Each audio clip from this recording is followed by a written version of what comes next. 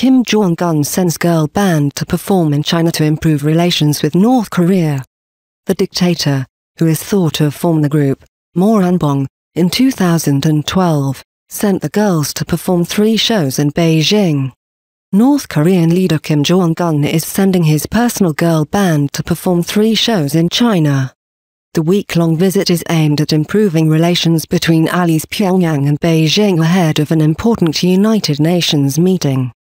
The dictator is believed to have formed the group, Moranbong, in 2012. He reportedly handpicks their songs, which range from patriotic local songs which pay homage to their dear leaders, Warm Heart, and Sweet Smile. They also perform Western hits such as My Way or an electronic violin version of the theme from Rocky. The band's visit was announced by North Korean state news agency KCNA, which described Moranbong as a model of the Juche-based literature and art and a worldwide stylish band. Tickets for the concerts will reportedly be for selected guests only and will not go on sale to the general public. The concerts will be held at the National Center for the Performing Arts in Beijing, opening up a new path in art creation with the spirit of devotedly carrying out the tasks given by the party, KCNA added.